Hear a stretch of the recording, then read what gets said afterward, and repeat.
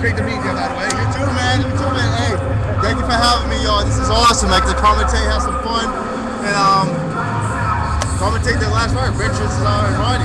Awesome. Mr. Rogers. All right. Now, who's your favorite in this? In this event? Yes. Well, in this whole event, my favorite was actually Katie Merrill. She did awesome. You know, I helped coach Katie for the fight. I told her what to do, and she did everything exactly. It was perfect. She dominated. I'm so proud of her. Also, I'm proud of Carlos. She did perfect. Awesome. Excellent. Have you seen Katie Merrill going for something like Strikeforce, going for that championship anytime soon? 100%. 100%. Katie Merrill can be the next Strikeforce champion. If she trains hard and dedication that she does, she will be. 100%. Excellent. Sounds great, dude.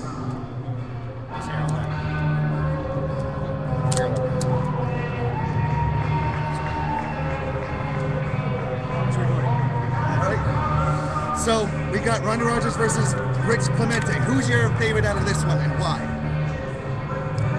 I'm gonna say Rogers. I saw Rogers before, some fight before, and he's pretty good, well-rounded. So I'm gonna go with Rogers with this one. Excellent. So,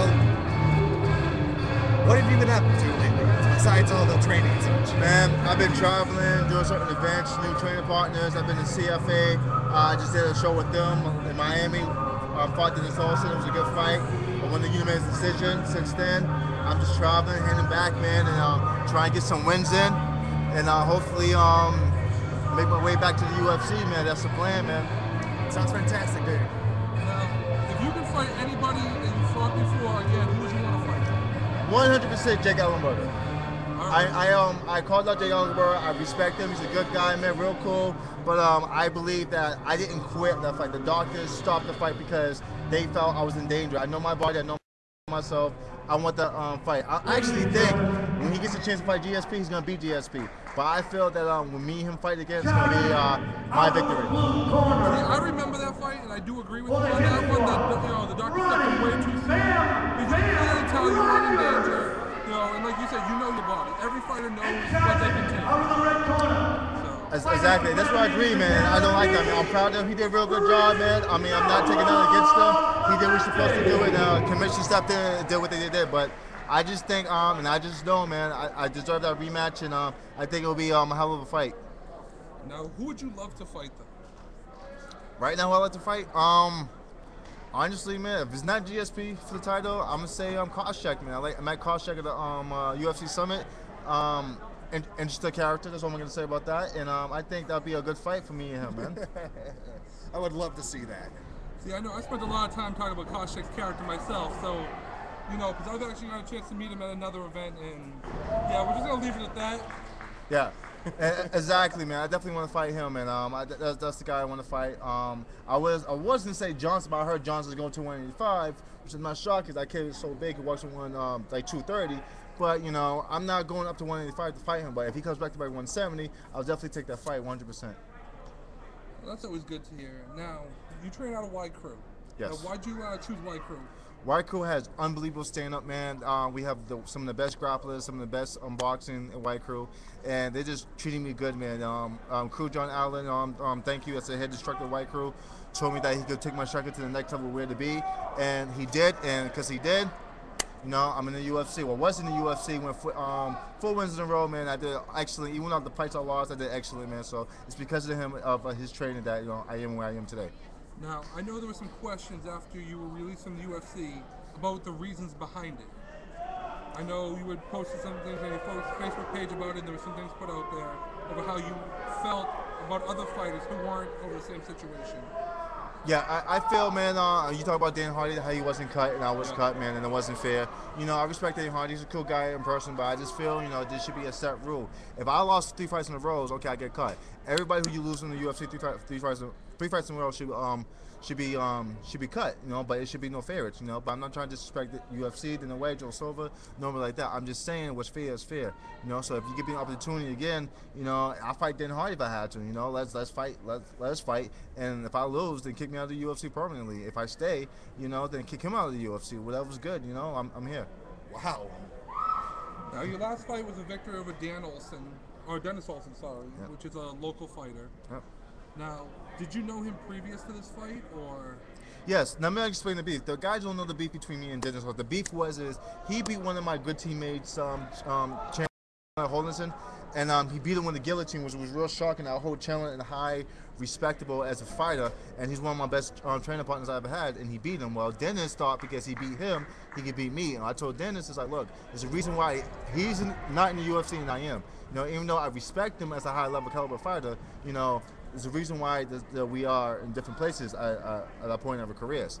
You know, so that's how the beef started, you know, and that's what happened. And we went to CFA, went to Miami, settled it. You know, I won a unanimous decision. And after that, man, it was cool, man. Dennis is a cool guy, man. We might train together. You know, he has a lot of talent. I'm pretty sure, you know, check that. I'm 99% sure he's gonna make it to the UFC, man. I mean, so I got confidence in him. I just think he's not at the same level yet, but he's definitely gonna get there. Okay, I mean, there's a lot going on. Where do you see your next fight coming? Do you have anything in the works, or? Honestly, to tell you the truth, I got something really huge, big in the works. Next year, gonna happen. I can't announce it because I'm on the contract, but put it like this: it's big, it's huge. It's almost a close tier to UFC.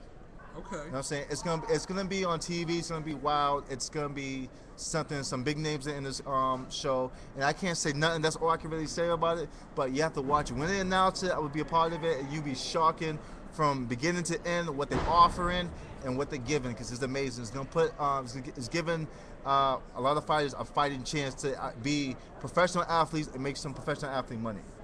Now, what sort of advice can you give to all those people out there who want to be part of MMA, who want to go out there and try their luck in the octagon?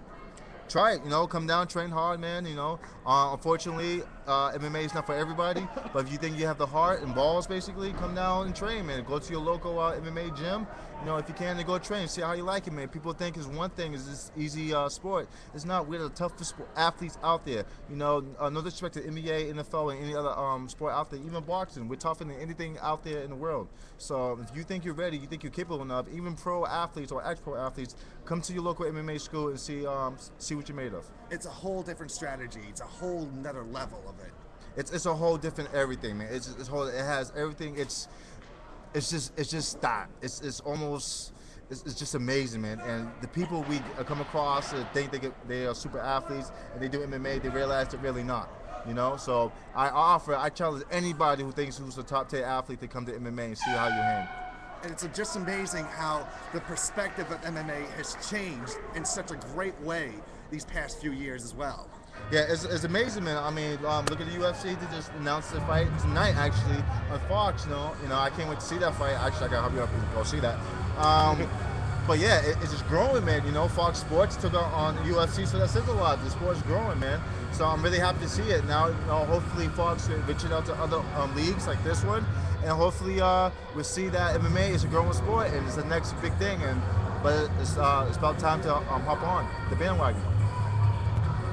Now, what got you into MMA itself?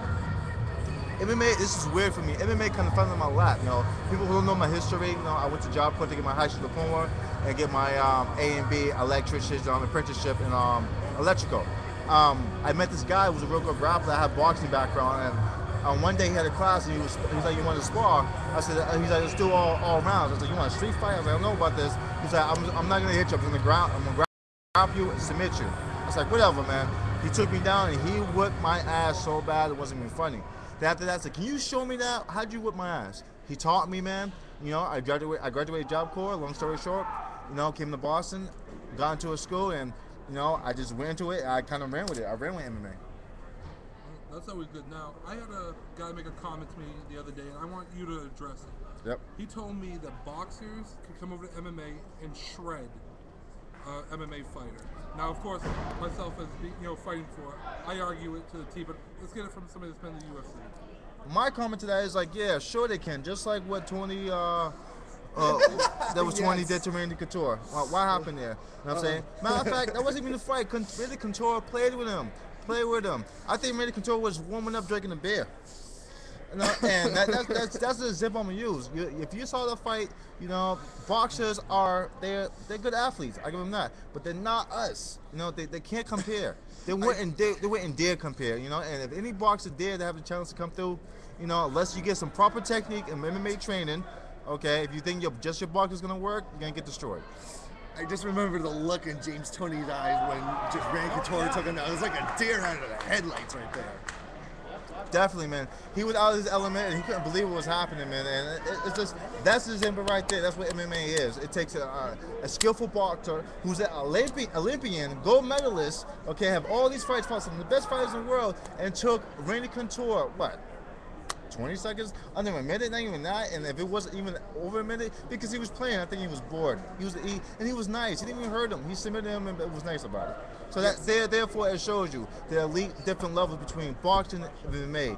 Okay, boxing is titans. MMA are gods. It's kind of like why Alistair Overeem went over to MMA, but at least he looked into it and said, okay, this is how I gotta train. It's not like boxing at all. Exactly. When he went to MMA, he got the proper training and the proper techniques to do MMA. And look at him now. He's fighting Bright Lesnar soon, and that's going to be a great fight. But he has a hell of a career, you know, and he's doing real good. He submitted Vita Belfort. That's on the center already, so he did really good, really good. Well, unfortunately, this event's over. We're going to start clearing out. I want to thank Doomsday Howard for taking some time to spend with us. And good luck in your next fight. Thank you very much. Real quick, man, I get a shout out to some of my sponsors, Black Eye Fighter. Shout out to Y Crew, my school. Check me out on Facebook. You gotta watch my Facebook. I post some funny stuff. It's always funny. Become my friend and not my fan, or both, whatever. And check me out on Twitter, John Doomsday. You know, I'm always tweeting something stupid. You know, and check me out.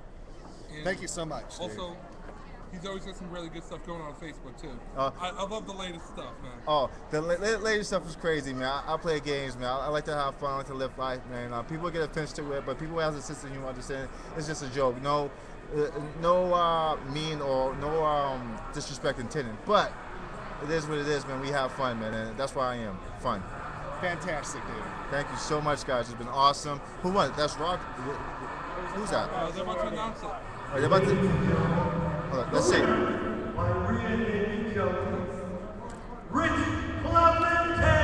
Oh, wow. Oh, that's upsetting. I called it wrong. Well, congratulations, Rich. I just saw you with a guillotine. I stayed up guillotine up. That was real impressive. I'm sorry we didn't get to picture the fight so much, but good job and good luck with your career, man. Mr. Vincent.